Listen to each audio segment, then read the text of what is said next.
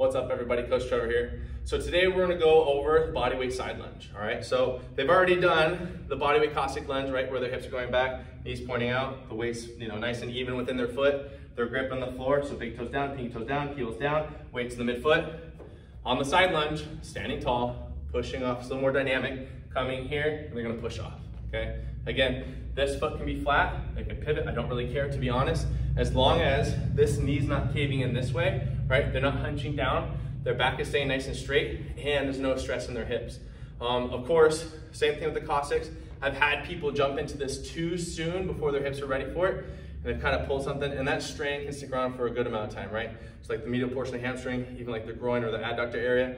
The main thing is, we already have them set up for success with the cossacks where things are feeling good, then progress them to the side lunge, right?